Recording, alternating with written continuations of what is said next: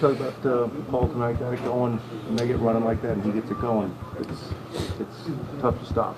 Yeah, I think I got to distract him a little more, and stay out of foul trouble. And he did a great job of just keep getting everybody involved, and they hit shots, they ran the floor.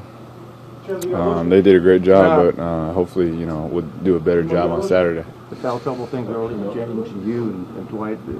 Rob you of your ability to really be aggressive with them out there, or change the way you were playing? I mean, it might take away a little bit of the aggression, but still, it's not really, I would say, an excuse. You still got to play defense. They just did a really good job of making us really commit to one thing and kind of having a counter. And they, for example, they might come off a pin down and.